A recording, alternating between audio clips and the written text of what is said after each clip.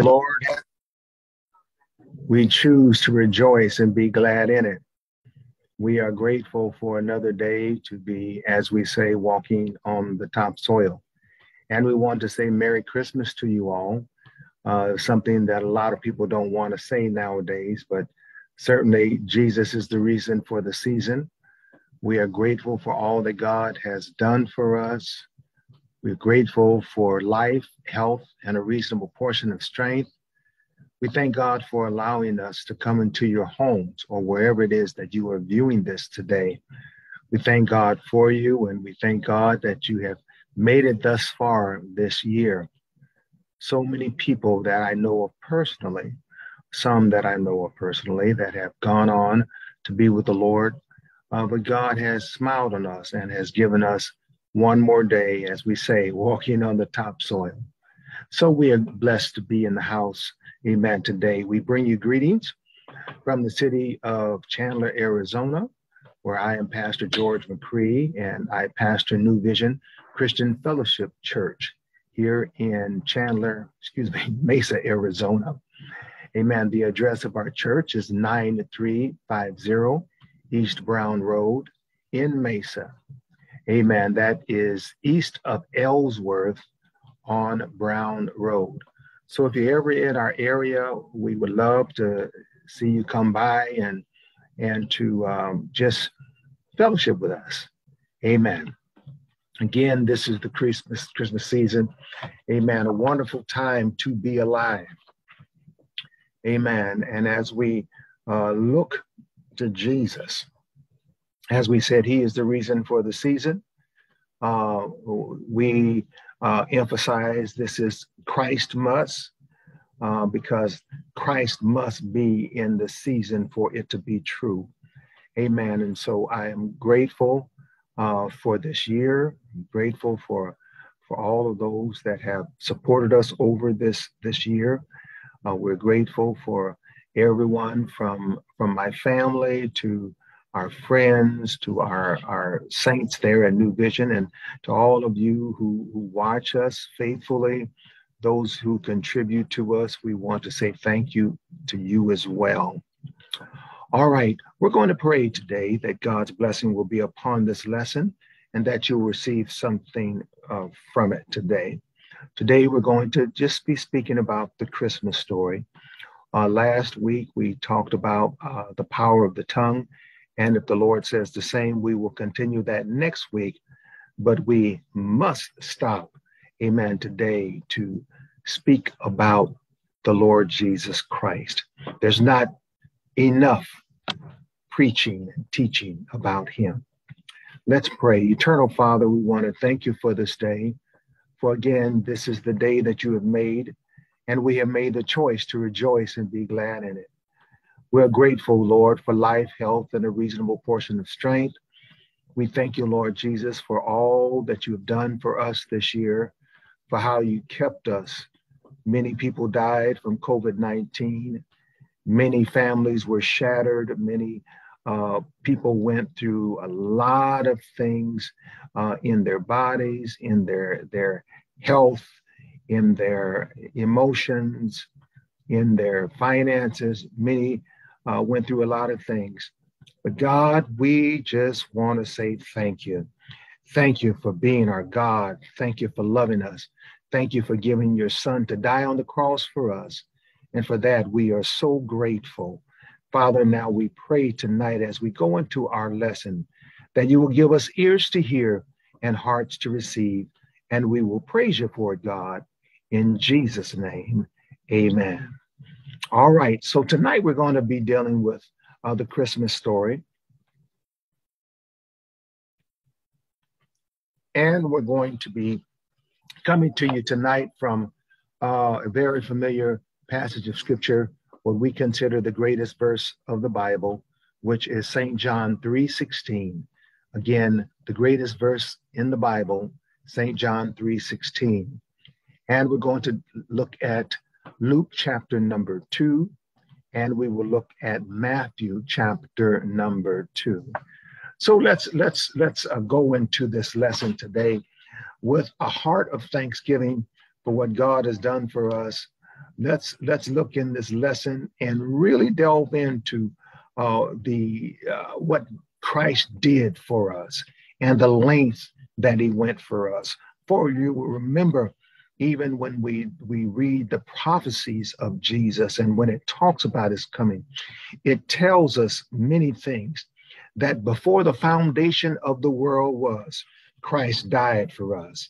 In other words, the decision had been made that man was going to mess up, but God was going to send a solution in the name of Jesus Christ. It was going to be his son, or the manifestation of God in flesh. So God who could not die, God who was omnipotent, made himself, amen, to come into the world.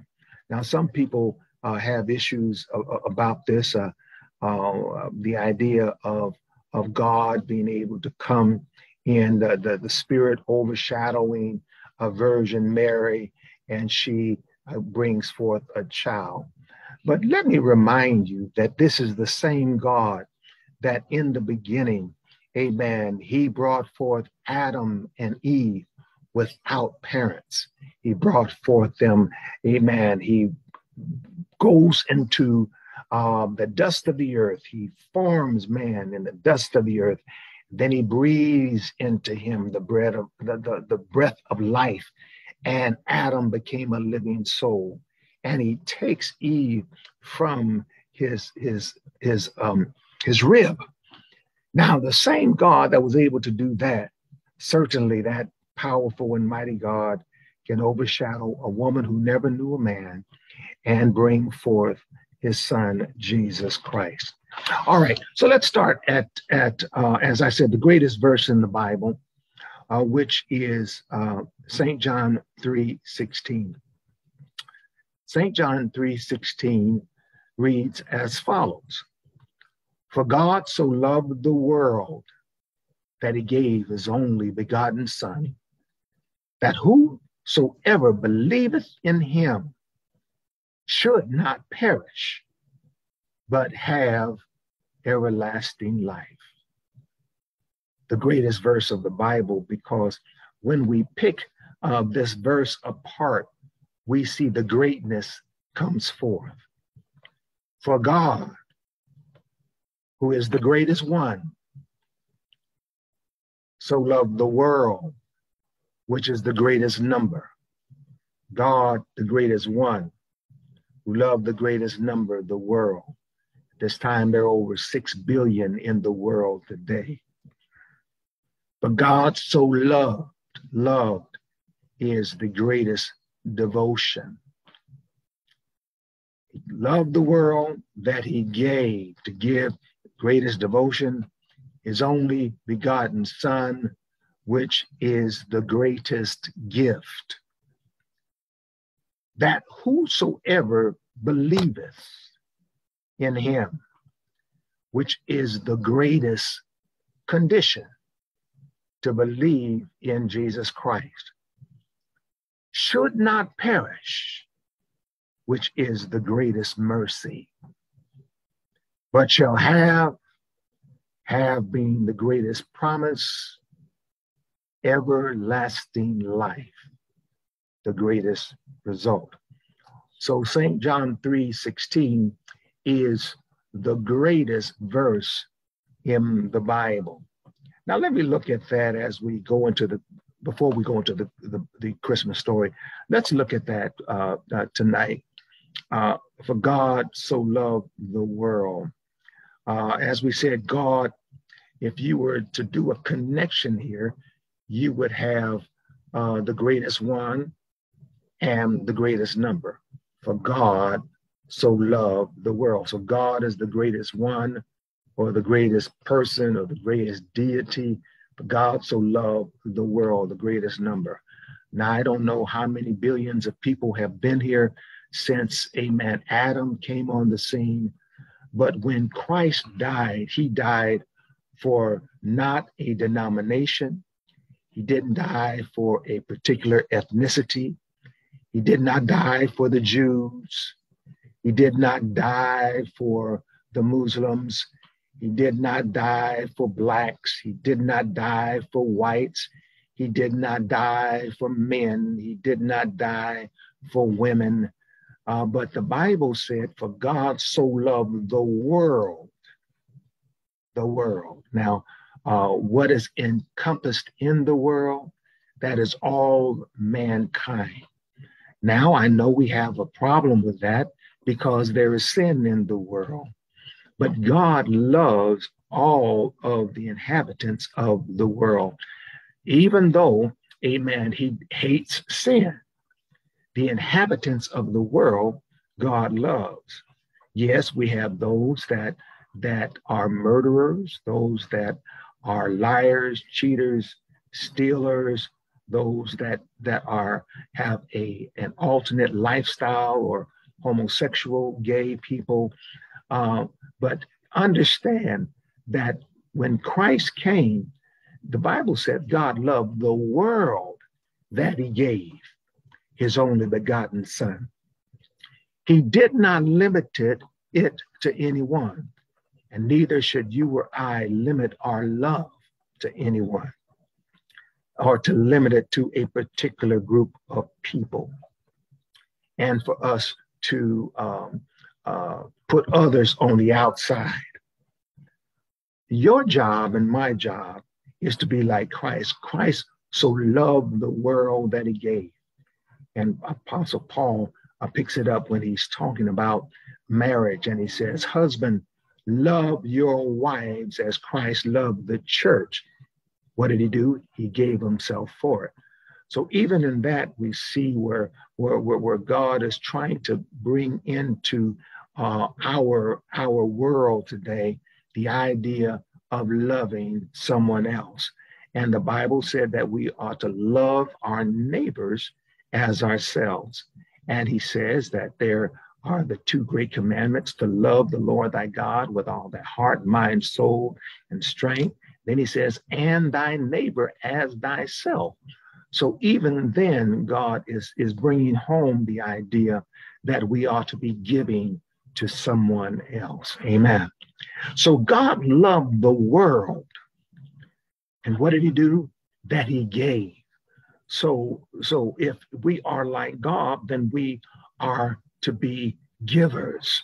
Amen. We live in an age where we have a lot of people who are what we call entitled, think that you ought to do for them. We have many people that are lazy and want others to do for them. Well, that is not of God. Anytime you love is an action word. Love gives. Love does something. Love doesn't see my brother or sister in need and not do something about it. Love doesn't see, amen, someone who is not saved in a difficult situation that you can do something about, and you don't spring into action. We live in a world that have a lot of what we call heroes, comic heroes. You see the Superman, and you see the Iron Man, you see the Batman, you see the Spider-Man, you see all of these made up people. And the idea is that they help the less fortunate. Well, you, my brothers and sisters, if you have Christ in your life, then this ought to be a part of who you are. It's not what you do, it's who you are. God loved the world that he gave his only begotten son. Now, the giving here, we've got to see is that when he gave his very best, his only begotten son. So when God wanted to give a gift to mankind, he didn't go and find something that was not worthy of who he was. Okay, he is supreme. So what he gave to mankind was a supreme gift. That was Jesus Christ. Amen. And when God thought about what he would do. The scripture says in St. John 1, in the beginning was the Word, and the Word was with God, and the Word was God. The same was in the beginning with God. All things were made by him, and without him was not anything made. In him was life, and the life was the light of the world. Then when we pull down to verse number 14, the scripture says, and the Word became flesh. So the God of creation manifests himself in flesh. And in that flesh was Jesus Christ. Jesus was 100% God and 100% man, not 50-50, but 100%. Amen. How can you say that? How can something be 100%, amen, one thing and 100% of the other thing? I hold it in my hand. I hold a glass of water. The glass is 100% glass. The water inside is 100% water. So when God came, God put in him, the scripture says that God reconciled the world back to himself. He became flesh. He became Christ. Amen. And Christ reconciled the world. So God emptied himself into, well, you have the spirit. You can see the water as spirit. He empties himself into a container or a vessel. And that vessel was the flesh of Jesus Christ. So God was manifested, or his spirit was placed in the flesh of Jesus Christ. He emptied himself. In other words, the same stuff that God is a spirit. The same stuff. The spirit can't die. Amen. But the body, like the glass, you can break the glass, right? Yeah, you can break this glass, but you can't break the water. All right. The spirit you could not kill or destroy, but that which held the spirit was the flesh of Jesus Christ. And on the cross of Calvary is when Jesus, amen, died for your sins and for my sins. And so God loved the world that he gave. God, who is superior, gave to man this superior gift, and that was Jesus Christ. You ought to be glad about that. He did not give you an inferior gift, but he gave you a superior gift, and that was Jesus Christ. And he goes on to say, he gave his only begotten Son, that whosoever believeth in him. Let's break that down. Whosoever. Amen. You have on one side, you have the world. The world right now, over 6 billion people. But he says, whosoever believeth in him. So you have in the world, you have those who will believe. Those who come to Christ are the whosoever believeth in him. We say, whosoever will, let him come. Anybody can come to Jesus Christ. You have the ability to come to Jesus Christ. If you don't know the Lord Jesus in the pardoning of your sins, you are the whosoever he's speaking about. He says, if you believe in him, amen, you will not perish. Whosoever believeth. Now let's look at believeth for a moment, because believeth is saying that I understand or I am following what I have been told. Belief is a part of having faith. Scripture says that he that believeth on me, though he that believeth on me, though he were dead, yet shall he live. He's speaking about when Lazarus was dead. Then on another occasion, he says, if you believe on me, as the scripture hath said, out of your belly shall flow rivers of living water. Belief is something that, amen, one must, it takes faith to believe in Jesus Christ. You have to get out there, amen. And I guarantee you, if your belief is in Jesus Christ, everything else will come into play. Everything else will come into order.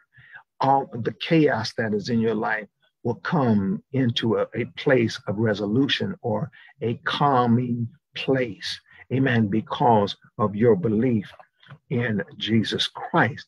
So he said, whosoever believeth in him, that is the greatest condition, believing on him. That's all we have to do. You don't have to go out and try to get money to purchase your salvation. No, you can't purchase it.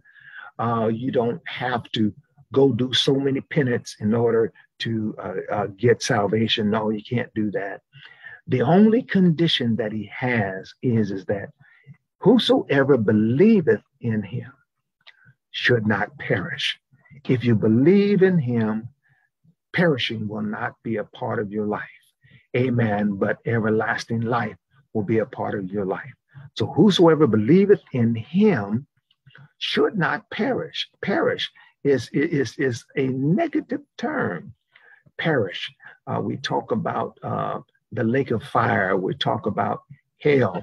Amen. Perishing, our bodies perishing, or our souls being sent to an eternal damnation. You don't want to perish. Amen. So he says, if you believe in Jesus Christ, you will not perish. But then he says, but you'll have, that's the promise, that you will have, you will possess, you will hold on to this thing called eternal life. Amen. And that is the greatest result, that after you have been in this way, amen, God has another place for you. He has gone away to prepare a place for you, that where he is, he says that you may be also. Eternal life, amen, is yours through Jesus Christ. Now, what is eternal life? What does it entail?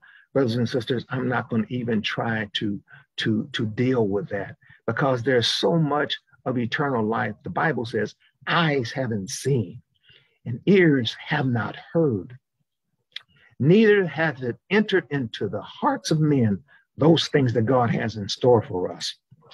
So I can't even fathom in my mind. So if I can't fathom it, I certainly cannot share that with you. I cannot explain it. I don't have the words to articulate the things that God has in store for all of those, amen, who love him, and all of those who have accepted him, all of those that are a part of the whosoever will, all of those, amen, who believeth in Jesus Christ, they will have everlasting life. So Jesus is coming to the earth. Let's now look at Luke chapter 2. We're going to begin reading at verse number 4 through 16. That's Luke chapter 2, verses 4 through 16.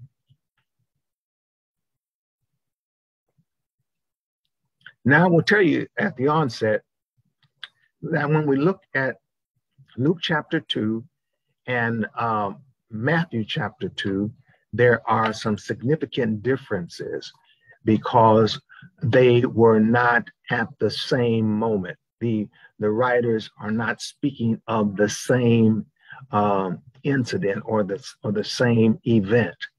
Yes, it is the birth of Jesus Christ, but we'll learn a few things here as we go on, okay? Just trust me on this. Luke chapter 2, verses 4 through 16. And Joseph also went up to Galilee out of the city of Nazareth into Judea unto the city of David, which is called Bethlehem, because he was of the house and lineage of David, to be taxed with Mary, his espoused wife, being great with child. And so it was that while they were there, the days were accomplished that she should be delivered.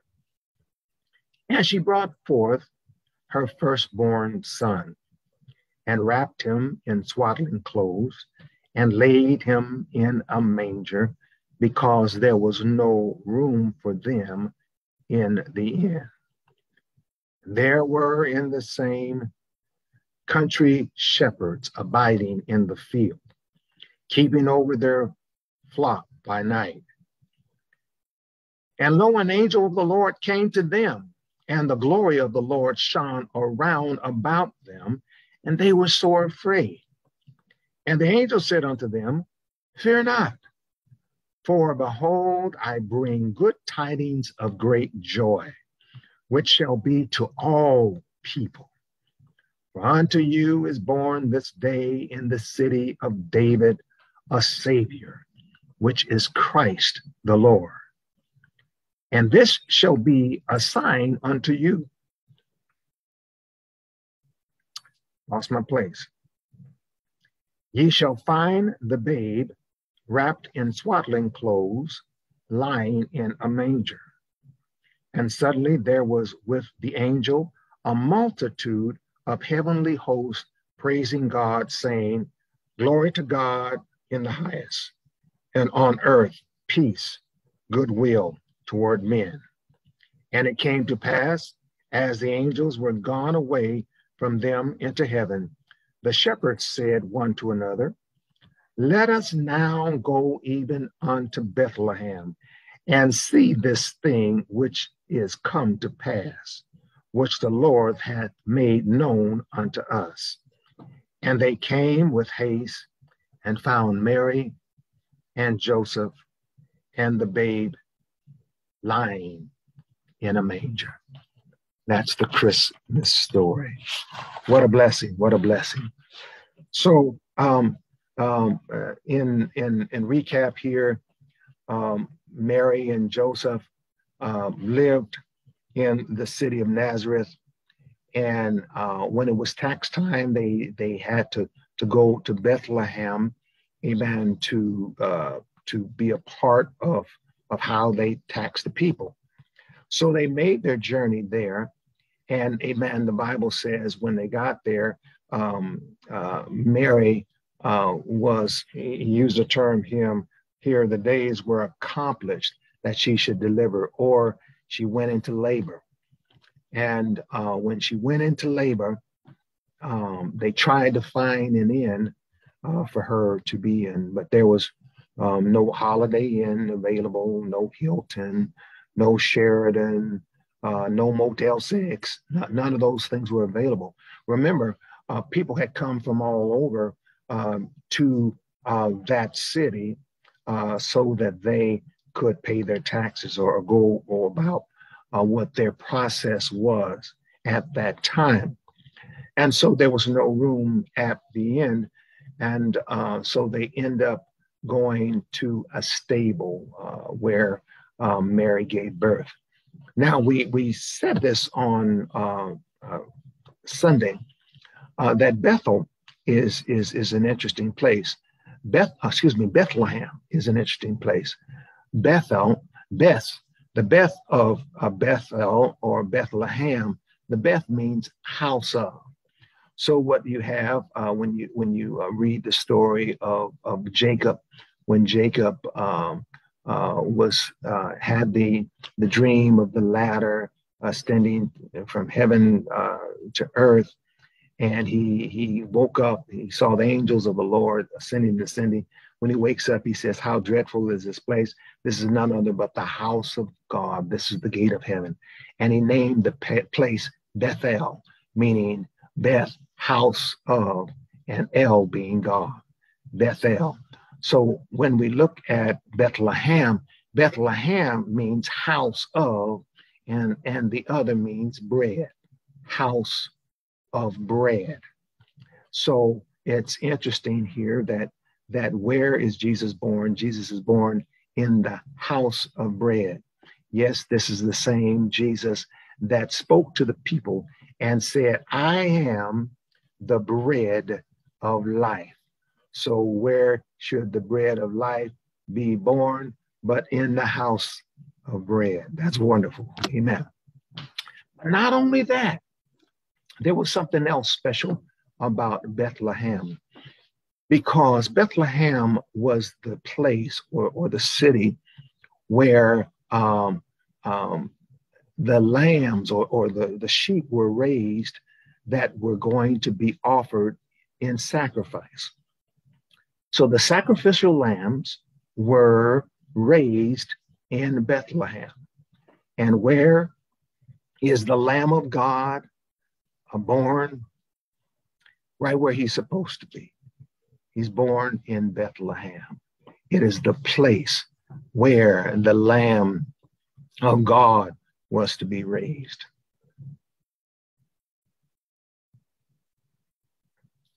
This is the same Lamb that would give up his life. And amen, the Hebrew writer tells us that when Christ died, he died once and for all. Amen. He was the Lamb that was slain before the foundation of the world. Amen. He was that Lamb that when his blood was presented, it was presented into the holies of holies in heaven.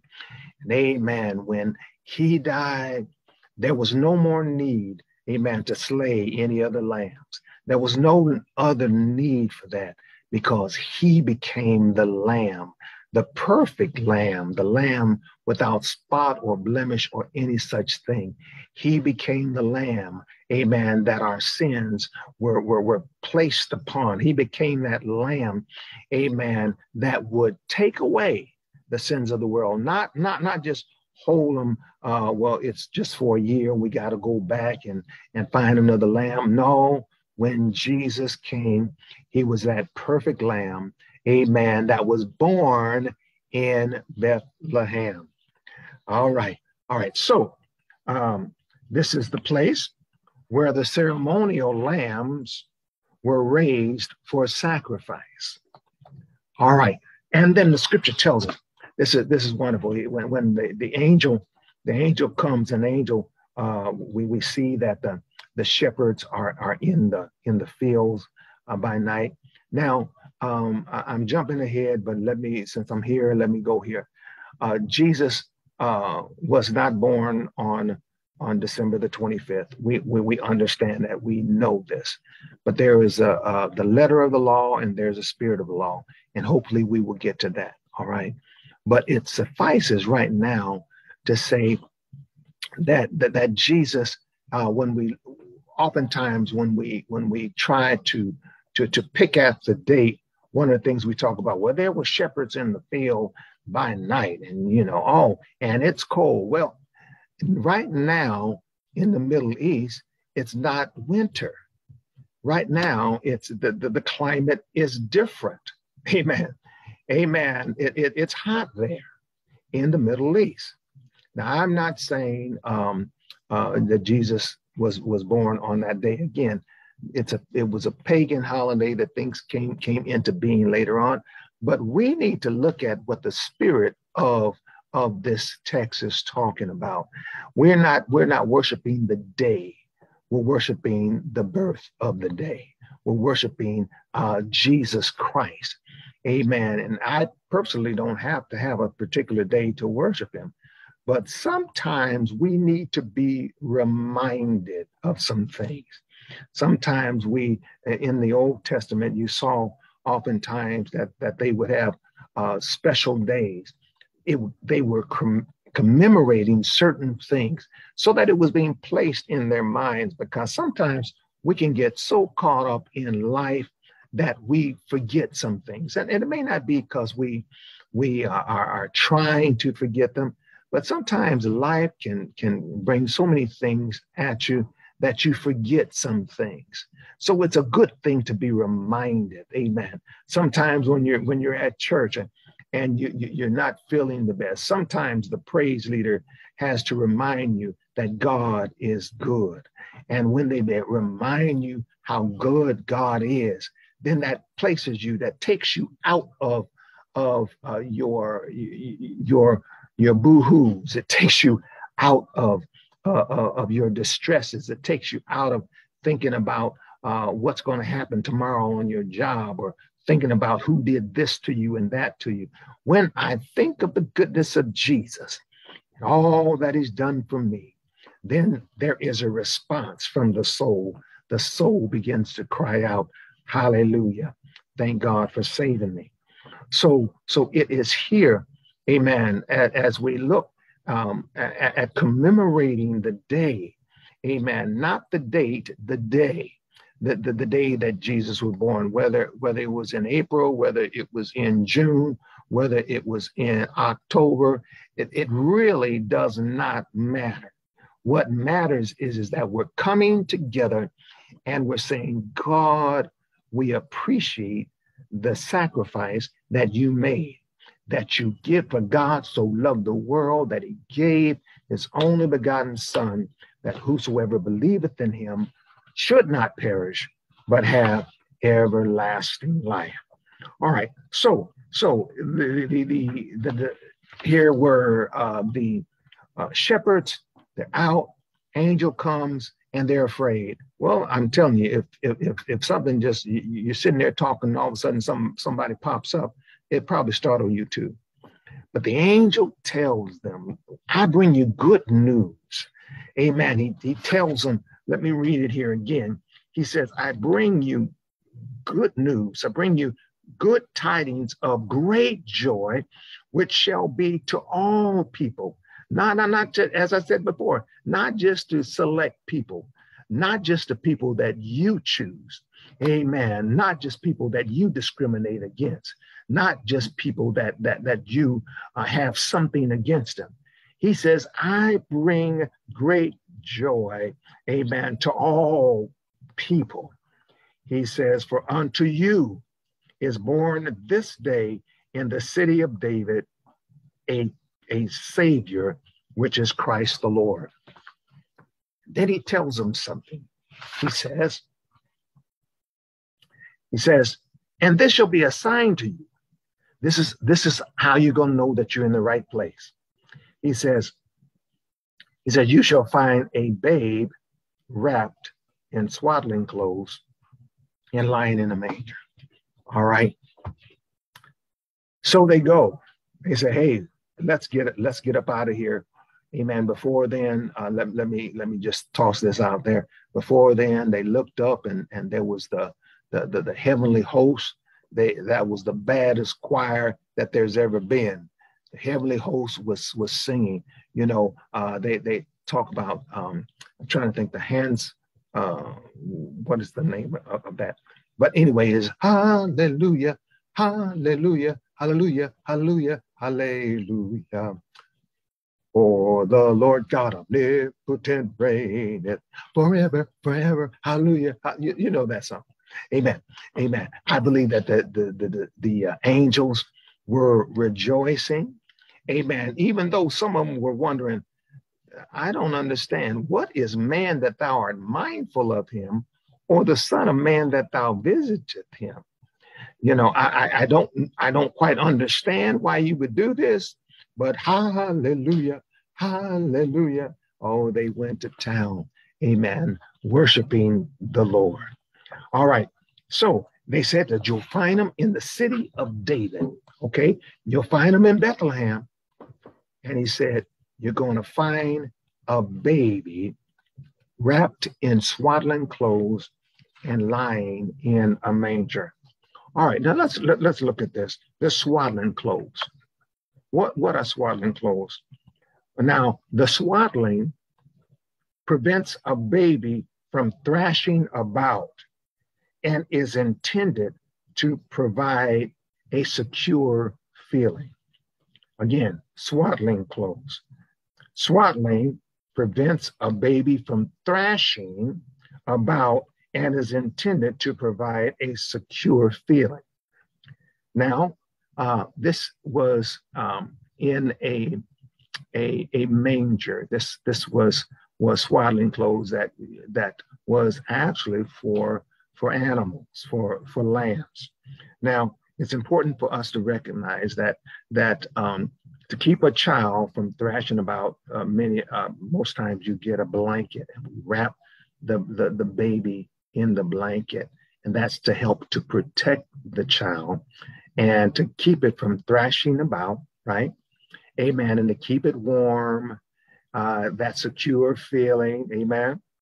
Well, understand this, that when they took care of the lambs, and in particular, again, this is in Bethlehem, and we're talking about these lambs that were being raised for ceremonial purposes, for sacrificing.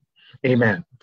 So as such, they would keep great care of the lambs and would go as far as to swaddle them so that there was no blemish on them. In other words, they put it in the lambs into that wrapping in order so that they wouldn't hurt themselves or they wouldn't blemish themselves, because they were to be perfect in order to be sacrificed. So even here, the Lamb of God was placed in swaddling clothes. Amen. And the idea was that he was that perfect lamb without spot or blemish or any such thing. So he was that perfect lamb. Amen. And of course, the lamb was born where lambs are supposed to be born. It was born in the stable. As I said before, he wasn't at Holiday Inn. He was, no, he wasn't in that type of place, but he was born in a stable. Now that is the story as it goes through the mouthpiece called Luke. Now let's look at Matthew. If you have your Bibles, Matthew chapter 2. We were in Luke 2, now we're going to Matthew chapter 2. We're going to begin reading at verse number 7.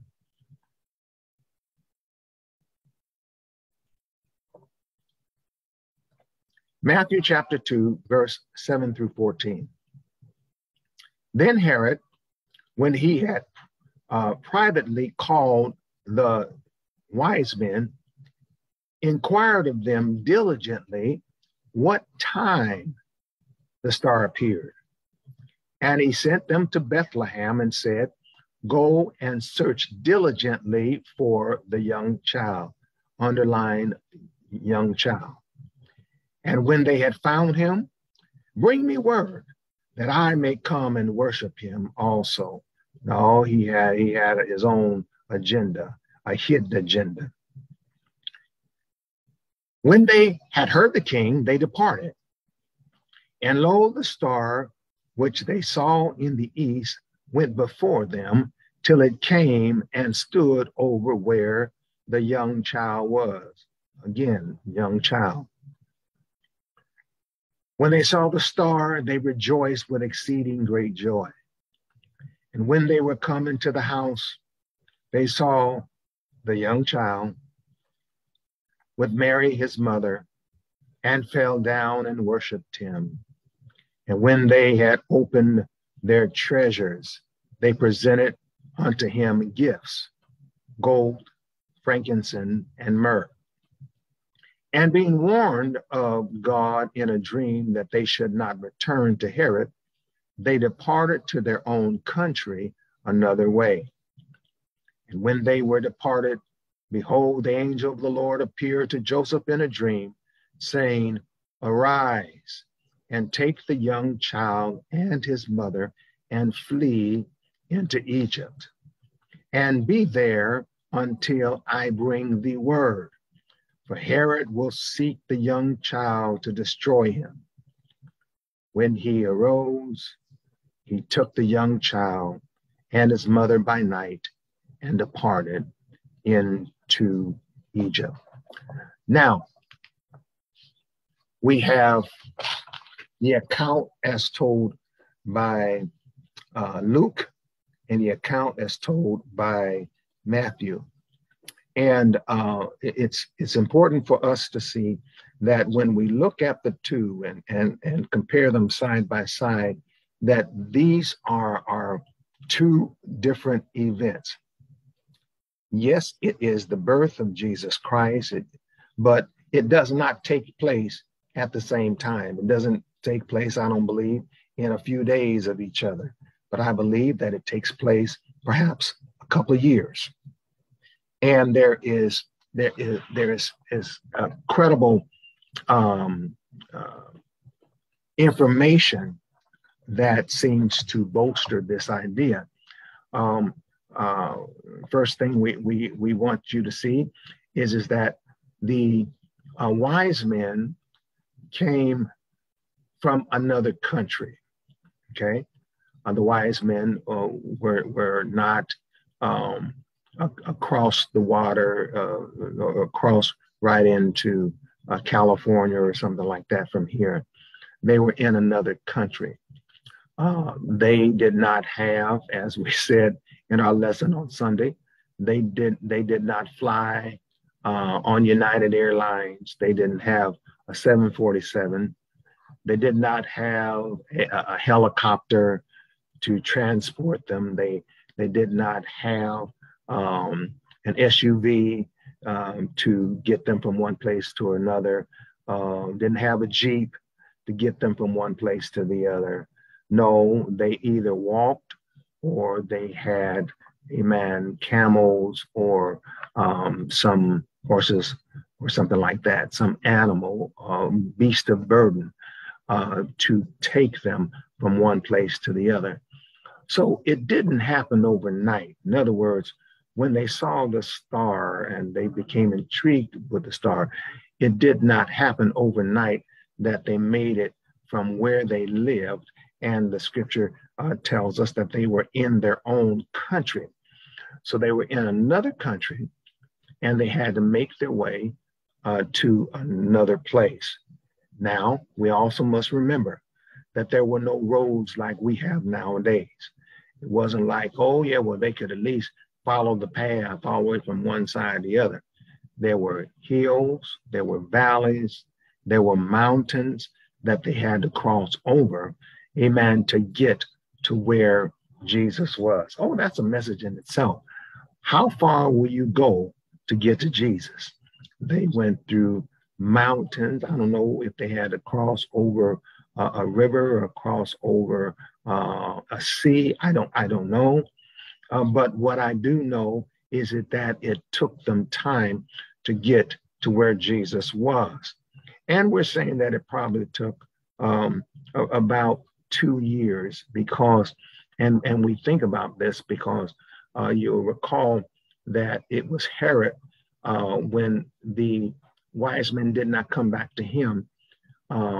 He was threatened by this king, and he killed all the boys that were 2 years and under.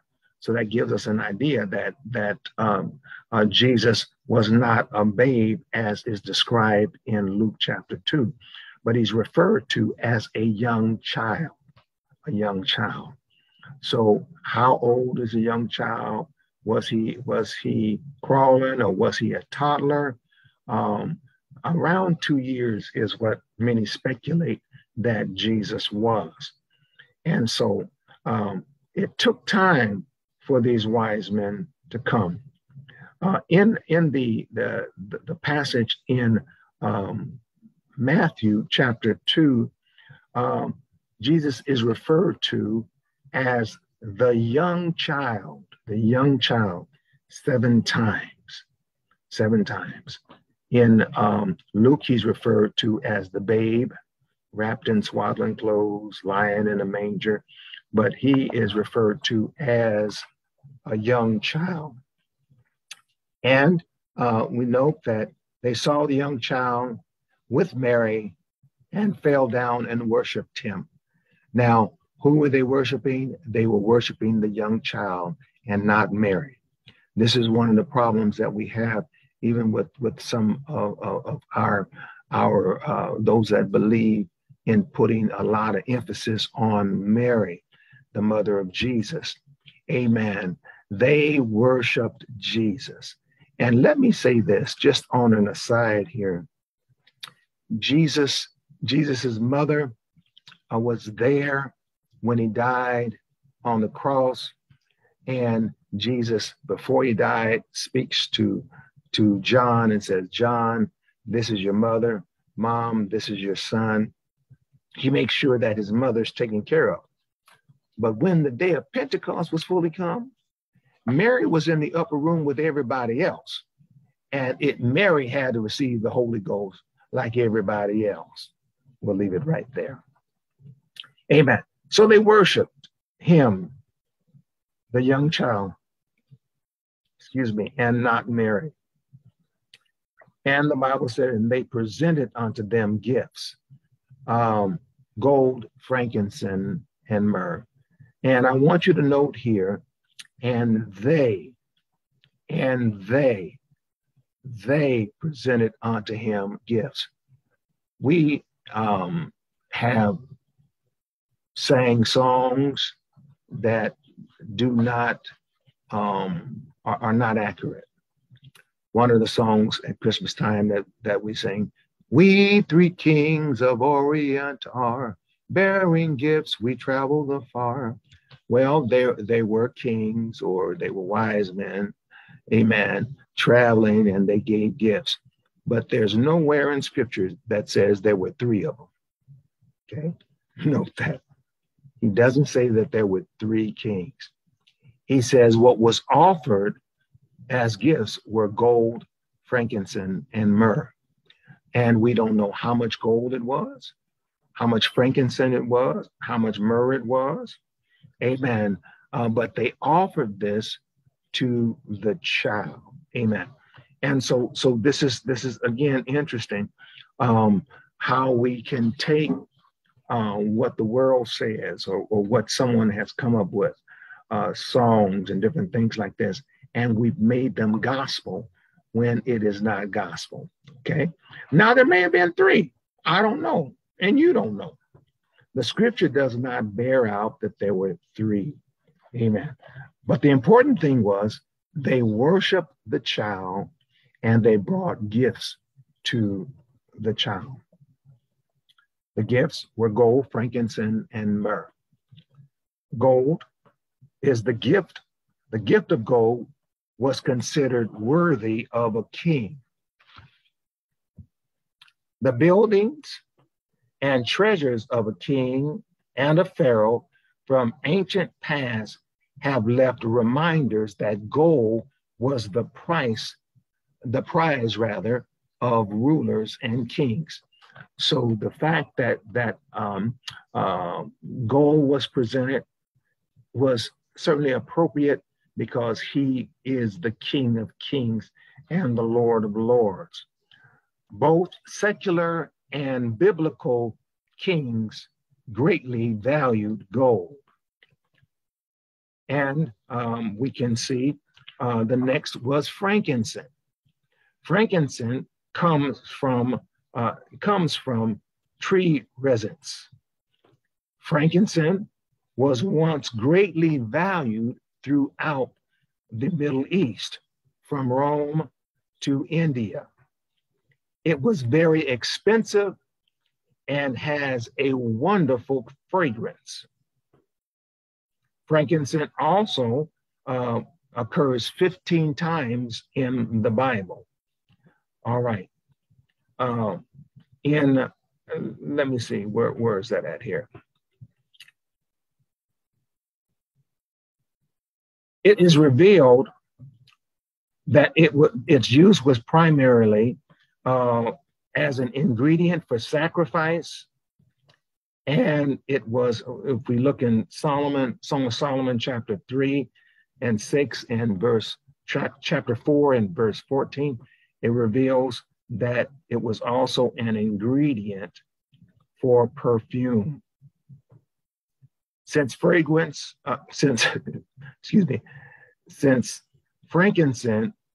was primarily used in the Bible for worship, frankincense speaks of the worship of God. So we had one that was worthy of a king. Okay, the gold was considered worthy of a king. The frankincense speaks of the worship of God.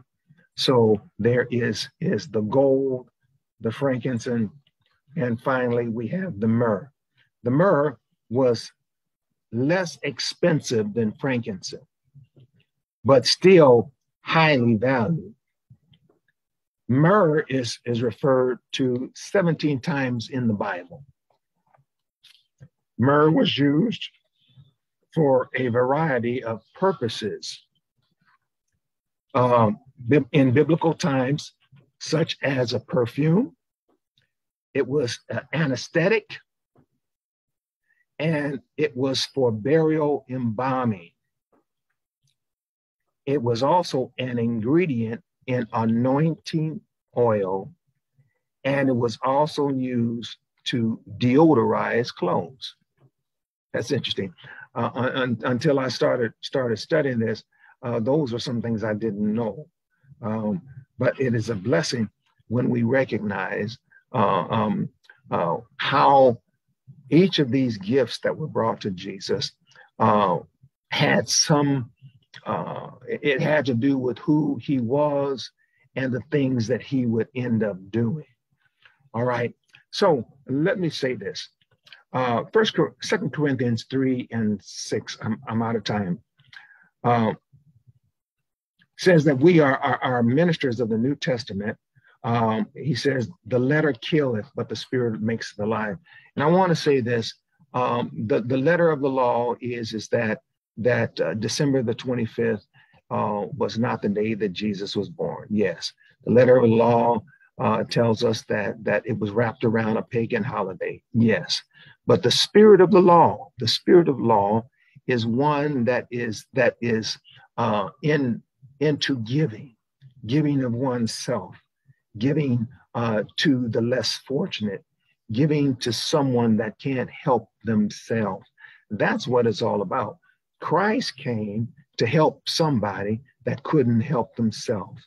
Amen. While we were yet sinners, Christ died for the ungodly.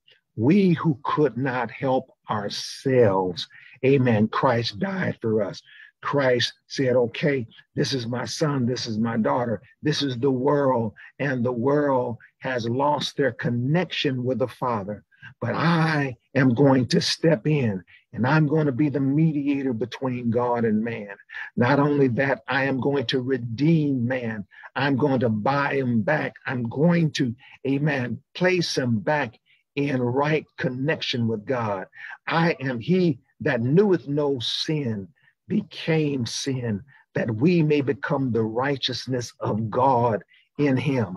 He, because of what he did, he placed me in right standing with God. I have right standing. You have right standing because God so loved the world that he gave his only begotten son, that whosoever believeth in him should not perish, but have everlasting life. Thank God for everlasting life. Thank God that the Lamb was slain before the foundation of the world. Thank God that he manifested himself in flesh, came down through 42 generations, came down through the lineage of David, one man who was an adulterer, a murderer. He came through the lineage of Rahab that was a prostitute.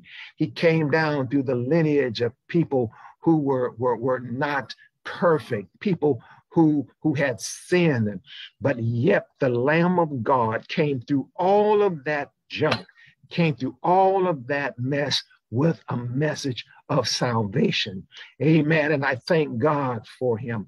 I thank God for his mercy, for his grace. I thank God that because of him, we are saved, we are sanctified, we are filled with the baptism of the Spirit. I thank God that I have a new walk in Jesus Christ because of what he did. The little Lamb of God became, amen, the Lion of Judah. The little Lamb of God became, amen, the King of Kings and the Lord of Lords. And he is ever with us. Amen. And we thank God for all that he has done for us. Amen and amen and amen. I trust you got something out of the lesson today. I certainly got something out of it as we're sharing. Amen. I want you to know that, amen, on Sunday is the last Sunday of 2021. If you're in our area, please come by and see us. The address of our church, New Vision Christian Fellowship, is 9350 East Brown Road, here in the city of Mesa, Arizona. That is east of Ellsworth on Brown. Our service begins at 2 o'clock. We love to see you there. Amen. And God bless you as you look at this year, this Christmas season. Do for someone as Jesus would. You may not be able to give your life, amen, as a sacrifice, but there are some things that we can do, amen, to express to the world that he is alive, he's real, and there is more to Christmas than gifts, gift giving. There's more to Christmas because it's about Christ must be in Christmas, and Christ is the reason for the season. God bless you in Jesus' name.